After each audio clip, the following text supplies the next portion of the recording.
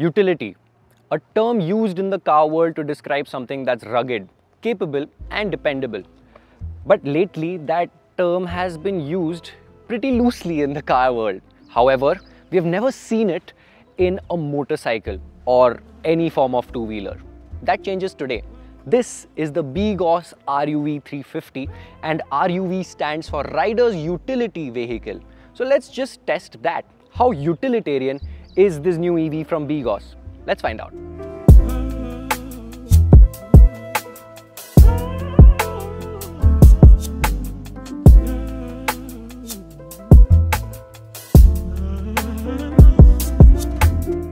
BGAUSS, a brainchild of RR Global, an electrical conglomerate, was established in 2020 with the goal of providing sustainable and innovative electric mobility solutions in India.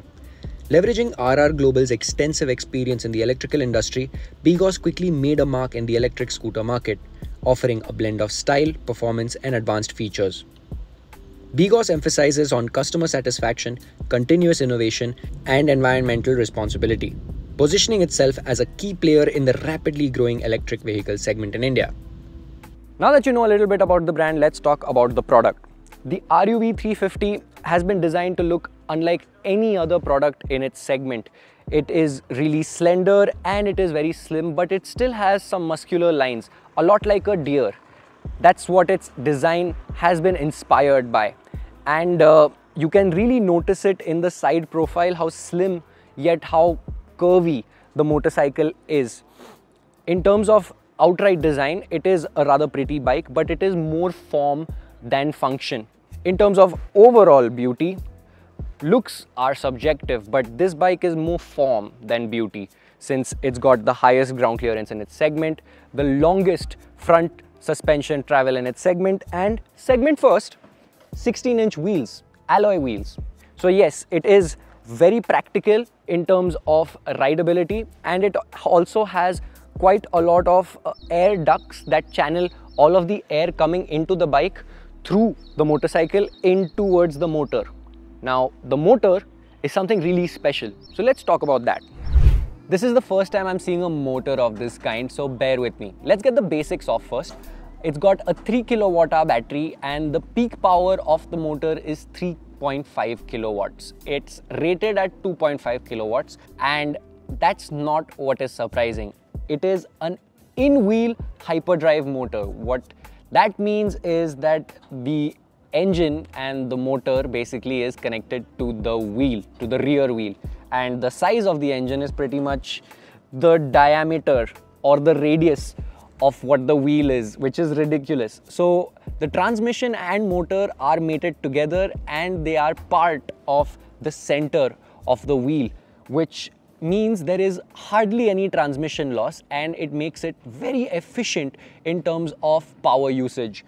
So that's where I think they have gained most of their claimed range. And yeah, it is a rather impressive little motor considering the size of it, and it also pushes out 165 Newton meters of peak torque at 0 RPM, since this is electric. And yeah, it is a pretty cool motor. I just want to feel how it actually is to ride.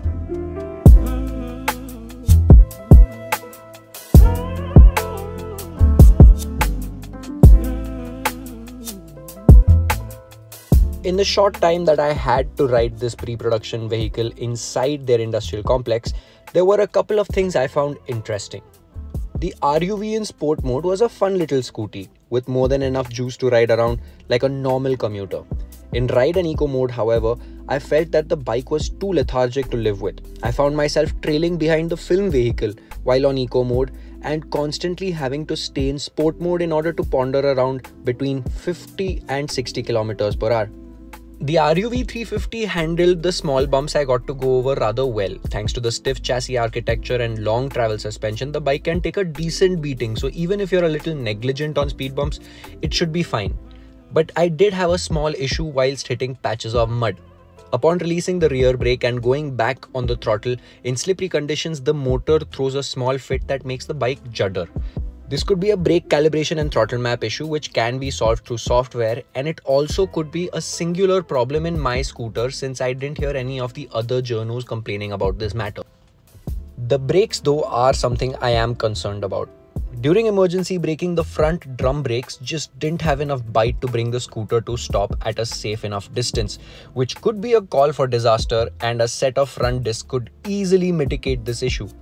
But the RUV stands for Rider's Utility Vehicle. So how utilitarian is it? When it comes to utilitarian, this bike tries to check quite a few boxes. It is rather practical, and there are a lot of cubby holes in the RUV350. So in the front, the cubby hole is massive, so you can keep, I don't know, 10 phones, and you've also got a USB charger to charge your preferred phone, and you'll also have access to it, no problem. There is also a cubby hole in the floorboard which isn't waterproof, so be careful of what you keep inside, and it is more than enough space for you to keep your charger. So if you need extra space under your seat, you can definitely use that for your charger, and you're not going to have any form of space issues. The underseat storage is a little cramped, but you can still fit a half-face helmet, no problem at all, which I think isn't a thing in the EV sector anyway. So this is still bigger than its competition, which is good news. And of course, the back seat is rather comfortable. It's a nice long seat, so your passenger will also be very comfortable. Now, talking about your comfort, the rider's triangle is super relaxed. There is no form of strain in the shoulder. Your hands are basically as close to the length of your knees, so you can just keep your shoulders nice and relaxed, and you will still have your hands on the handlebar with an upright back. You don't need to lean forward in any form or manner. Taking corners is super effortless, and there is a lot of space even for people with bigger feet. And yeah, even if you've got bigger feet, there still is space for a small grocery bag if you're on the grocery run. So yes, this is a very practical scooter, and you're definitely going to find utility from it.